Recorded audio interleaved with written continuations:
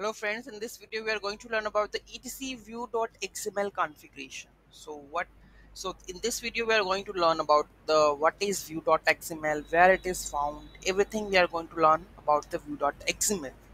So view.xml we are talking about in the theme folder. There is a file that is called etc view.xml.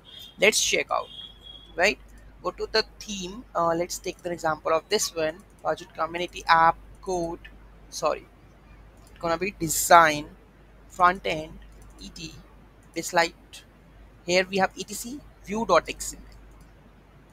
Okay, you can see here we have mentioned Magento catalog, and width and height should be this one. So you want to change why this view.xml used. Let's check this.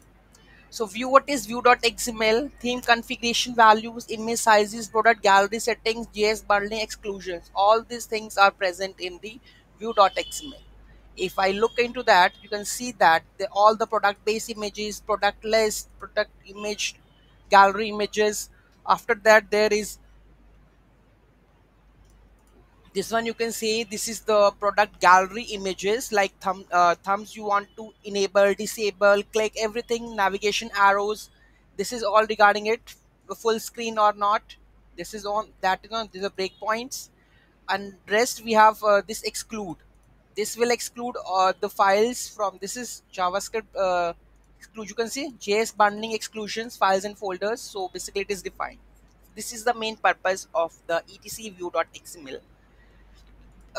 Then next is how to customize etc v.xml. Simple, just copy the parent theme like blank Luma or parent Luma. Just copy it and paste it in the same as like etc view.xml, and just changing the variable. Then you and flush the cache, it will automatically reflect, right? So by default all the image sizes and everything is set into this file, right? Which images you want to size rendered on the product detail page, that is mentioned over here. Next we have how to retrieve the values set in the etc view.xml. So like this, block get var some variable and which module. So you, if you want this variable width and height, so you come to know about the which module you are going to access, Magento catalog. And rest you can say I want to handle the bundle product customization page, width or height, you can get into this. Okay, so and then how does inheritance etc view.xml work? The same process. uh, One of a child theme that we are creating, then parent theme, right? So this is how the inheritance work in the etc view.xml. Okay, so I hope you understand what exactly etc view.xml.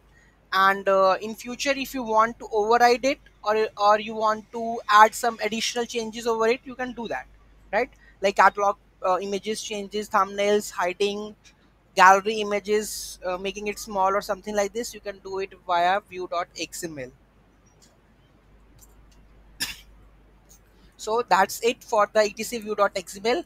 I hope you understand the principle of view.xml.